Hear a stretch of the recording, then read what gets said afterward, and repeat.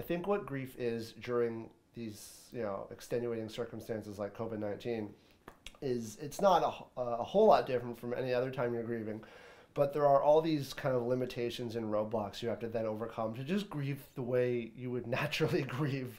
Like you can't, sit at their bedside necessarily. You can't even gather at a community center if that is what you want to do, or even go down and get a drink somewhere necessarily and just talk to strangers or be by yourself somewhere. So there are a lot of challenges that you would never expect. But at the same time, I think because we're all in this situation together, COVID, you also get support you never expect, whether it be neighbors you've never met, whether it be communities you didn't know existed.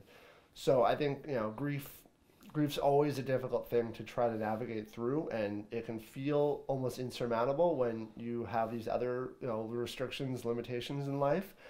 But there's always something out there to support you. You may not be aware of it, you may not even know where to find it, but if you look hard enough or look at all, there's someone and somewhere that can help you.